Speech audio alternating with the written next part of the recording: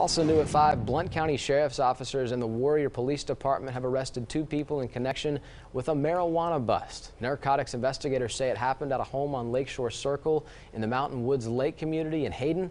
The investigation looked into the sales and cultivation of marijuana from the home. According to investigators, 2 arrests were made at the home, and the suspects were charged with unlawful possession of marijuana and first-degree possession of drug paraphernalia, and those charges could be formally charged soon. The investigation still ongoing at this hour.